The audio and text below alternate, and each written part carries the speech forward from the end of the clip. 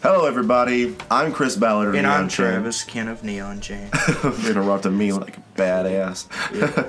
So today we're fighting Imlerith of the Wild Hunt from Witcher 3. arguably the hardest boss in the game. I would say he's second only to that mage towards the end, but we're talking about Imlerith. Okay. Why did I think his name was Iverlith? Is someone else's name Iverlith? Okay, whatever.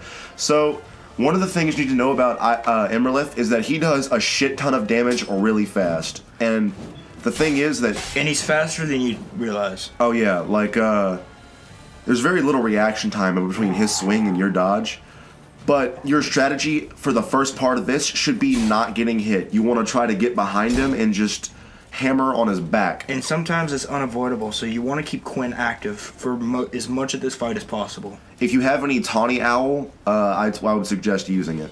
Yrden is actually more important than you would realize because it slows it down, getting your reaction time higher. Yeah, like he gets super slow. As you see here, my Yrden. my sword's broken, so we're gonna. Gonna get some consumables up. Oh, I thought I switched swords here. Oh, you got some Tawny Owl out. Nope, I didn't get a new sword. Oh well, ignore that.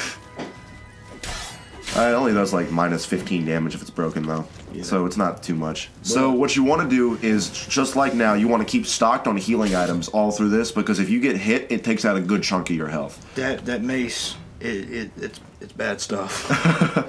Now, his teleporting. Here's where he starts getting harder. Once you get him down to about 50% health, he starts teleporting and engulfs himself in like this white frost where he's more resistant to, what's it called? Igni. I have fought him. Igni at this point does almost no damage. From what I remember, at least. I thought Igni is what also... No, Igni is what you use to get that to go away. Oh. Never mind. Okay, you use that to get it to go away.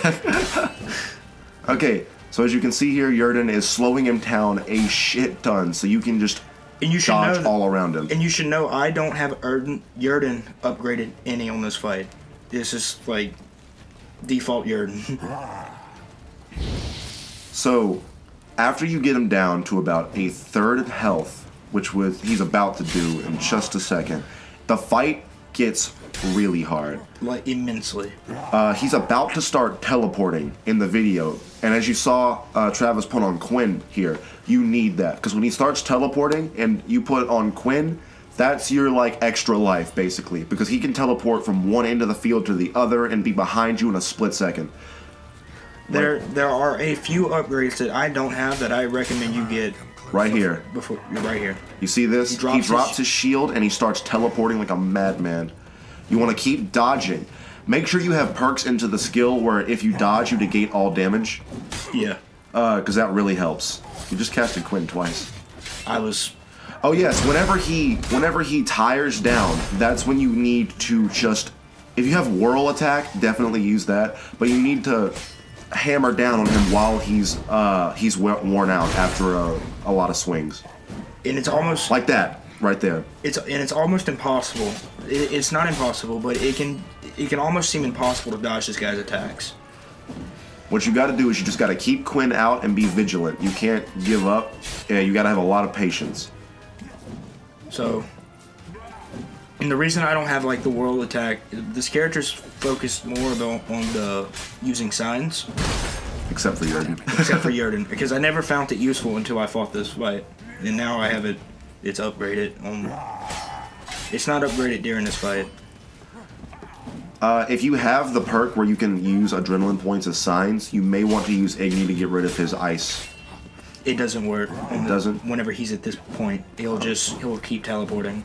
Okay, well, in that case, he'll keep teleporting if you use Igni on this part, so don't bother. I do recommend getting that perk though, to use adrenaline points, and I would also recommend getting the perk to where as you cast signs, you get adrenaline points. Yes, that makes the game a lot easier, especially if you're on Death March.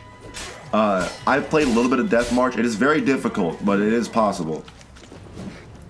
Yeah, so as you see, he's now weakening. He's getting closer and closer to death, but you don't have to get him all the way down. After a few more hits before his health actually bottoms out, there'll be a cutscene to play, and as long as you follow these simple key points that we've instructed, you should be able to get this boss pretty easy. And now we'll see us parry his attack for the first time. For the first time in forever. In a cutscene. Yeah, so that does it for the strategy guide on Imlerith.